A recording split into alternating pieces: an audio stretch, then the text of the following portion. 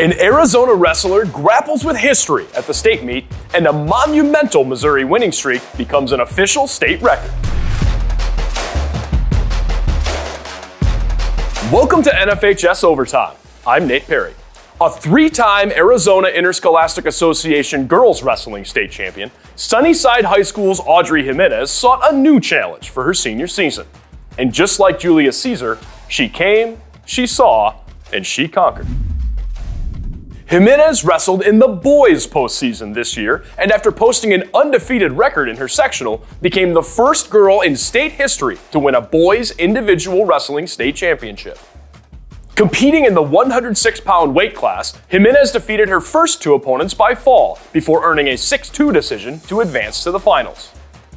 In the championship match, Jimenez erased deficits of 2-0 and 4-2 to take a 5-4 lead into the third period, where she scored a 2-point reversal that ultimately clinched the gold medal and helped Sunnyside to its unprecedented 37th state team title.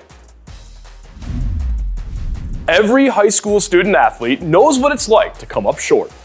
Unless you're on the Incarnate Word Academy varsity girls basketball team, which does not have a single player on its current roster who has ever lost a game. On February 15th, the all-girls parochial school in St. Louis won its 124th consecutive contest, setting a Missouri state record for a streak that began more than 4 years ago on February 8th, 2020. In addition to their state record, the Red Knights are believed to own the longest active girls basketball winning streak in the nation, and the 5th longest all time, according to the National High School Sports Record Book. Currently in district tournament play at 27-0, Incarnate Word is vying for a trip to the state tournament, where it will look to capture its 7th consecutive Missouri State High School Activities Association state title. Thanks for joining us on NFHS Overtime. We'll be back with 2 more spectacular stories in 2 weeks. So long, everybody.